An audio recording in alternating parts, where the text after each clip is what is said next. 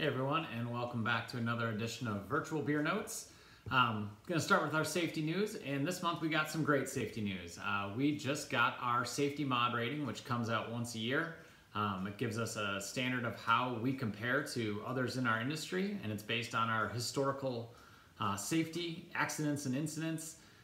This year we received an all-time best for us, a low number of 0.67, which is the best in our history. So it's really great news.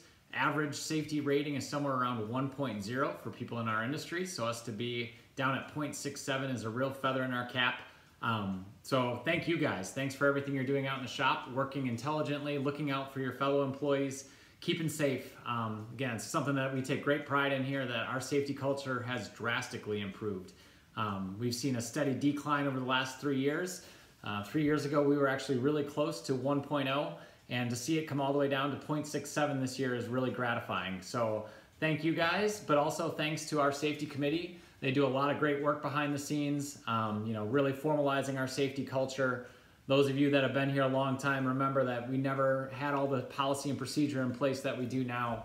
So the team has done a great job with the monthly audits, meeting regularly and making sure that we're staying in the front of training the new employees that come in the door and keeping everybody safe. So thanks again, everybody. We are looking forward to celebrating it. We have some ideas. We're going to give everybody a little reward, so we're working on that, and hopefully we'll have an announcement by our next Beer Notes. But we're excited to share the savings that we're going to have on our insurance with all of you. So look forward to hearing what we have to say about that, and like I said, it should be coming out soon. Speaking of celebrating, Christmas party is going to happen. It's going to be different. We are unfortunately not going to be able to do it in person this year. We kind of had been holding out hope that we'd be able to do something, but it's just going to be too difficult with all the things happening around us. So what we decided to do is something different. We're not going to give away too much quite yet, but I'm going to tell you to reserve the date. It's in your newsletter, but the 19th of December, we're going to have a virtual event, and I understand I'm not going to keep you guys online for 4 hours that night because nobody wants to do that.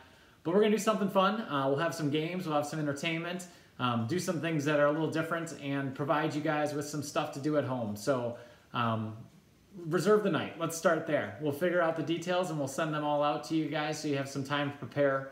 But definitely save that night, put it on the calendar, circle it, and don't plan anything else. We'll have some fun and games planned, some fun prizes and all the other goodies that we usually put together. So we're looking forward to celebrating. It will definitely be different this year, but I have a feeling it'll be very memorable. So circle that date and plan to be with us then.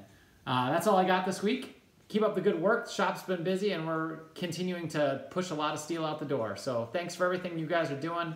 Let's have a great and safe end of the year. Thanks, guys.